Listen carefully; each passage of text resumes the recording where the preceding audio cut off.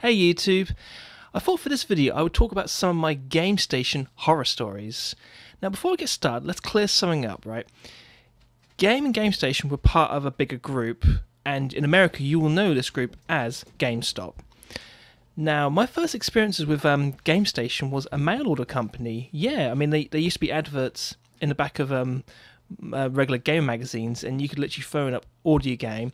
And I gotta say, the service was really good. The games were fairly priced, and the delivery was really fast. And then some years later, they went online, and I found online the service was just as great. So when we got a game station in my hometown, I was really excited. I mean, I still loved going to budget computer games, but it's great having choice. And I be honest with you, I tended to avoid GameStation. I never sold any games there because I heard really bad stories of people getting ripped off. And the few times I gave them a chance, I just felt ripped off every single time. And here's some examples. Like when the Nintendo DSi came out. Now GameStation were trying to push pre-orders. They didn't have any advertisements in a shop other than just the staff talking to you. And someone tried to convince me to get one. And I was like, nah, I've got a DS, I'm not that bothered.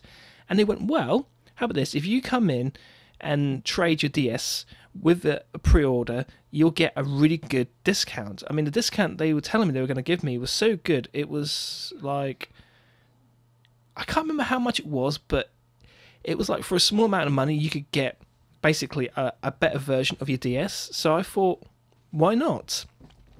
So I turned up about 3 weeks later, and I'd already paid my deposit. I turned up with my Nintendo DS, and they did this thing where not only had the price drastically gone up than what they told me, but I had to buy a game with it.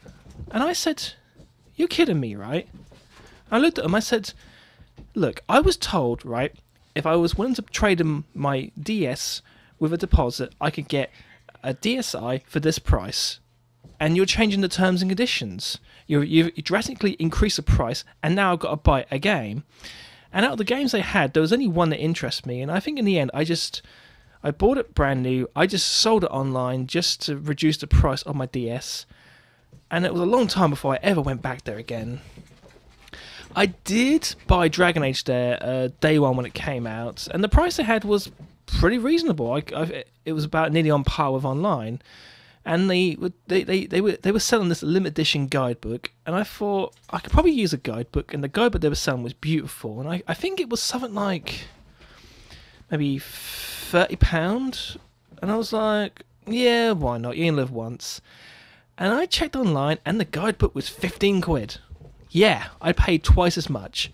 I think the regular one was like just over maybe 10 quid, and the special edition was like maybe just over 15. Granted, sometime later, I was able to sell my limited edition guide because it was limited edition, and I got nearly 50 quid for it. So, yeah, I paid more for it, but I did get my money back and then some. But still, it is so cheeky to sell something. I don't mind paying a little bit more for the fact that you can hold a game, you can buy it, you can talk to the staff about it. I don't mind paying a little bit more for that luxury, but when you're selling something for twice the price, that is ridiculous. But what's ridiculous is this next story, right? My local game station were really pushing GTA 4 pre-orders. I wasn't particularly that bothered.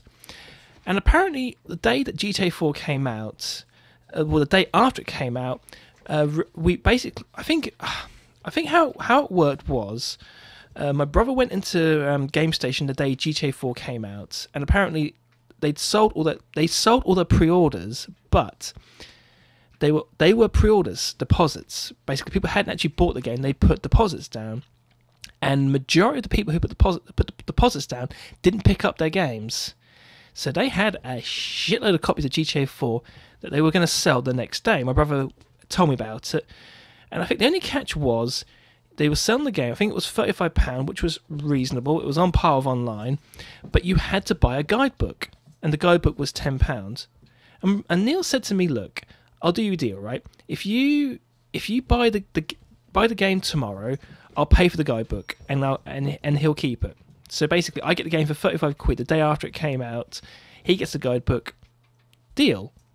So basically, Me and him basically turn up the time they open with a bunch of people who basically left at the last minute to get their copies of GTA 4. And we're all told, right, we have no copies of the guidebook. But if you come in a month later with your receipt, we'll give you one. My brother Neil was so pissed off. He was just, but he was fair about it. He still gave me his £10 to cover the guidebook, and he said he'll wait. So I turned up a month later. Not only are the staff confused, they give me some right dirty looks. And I said, look, what's the deal here? I've got my receipt. I was told if I turned up a month later, I could collect my guidebook. Eventually, they begrudgingly give me one, but for fuck's sake, I'm not being unreasonable. I'm just holding you to what you said you were going to do. You know, and there's always the argument the customer's always right. And to end this video, another couple of pre-orders. Well, one was a pre-order and one was just looking at the price on the day it came out. Now, Resident Evil 5, I actually pre-ordered that, and they heavily promoted it, and they said £35. It wasn't written anywhere, they told us this. We turn up the day of the pre-orders, and we turn up the day of the release date, and they whacked up by £10. Yeah. I mean, I'd already paid £5, and I was tempted just to walk out. I mean, I think the only reason I bought it was I got to play it that day, and it only cost me £5 more than buying it online. But still, it's ridiculous. And I remembered when Bayonetta came out. Now, I think online they were selling it day one for 30 quid. And you know you've always got the recommended retail price, and I think back then it was like something like £60, and they were selling Bayonetta day one for £60. And they wondered why no one was buying their copies. I remember they had a whole shelf full of Bayonettas.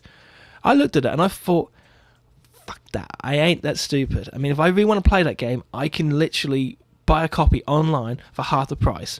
Or if I wait half a year, I can probably buy it for less than £10, which is what happened. I bought it there for less than £10, but half a year later. The sad thing about Gamestation is they didn't go out of business because of basically screwing over their customers for so many years. It was because the company was so stretched. I remembered that basically nearly every town and city had at least one or two games and a game station, and the company had basically opened so many shops they didn't have enough cash flow to correctly fund the shops, allocate games, which is the reason why everything ended up being overpriced, or at the last minute they would put extra charges on, or extra additions like you got to buy this game with this item. Because of all that, I stopped going to Gamestation about probably 2 or 3 years before they eventually closed. It's a shame, but you live and learn. So I'm interested. I mean, did you have similar problems to people in this country? Did you have the similar problems with your Gamestation, or around the world, like in America with your GameStop? Did you have similar issues like I did? I'd love to hear from you. Thank you for watching.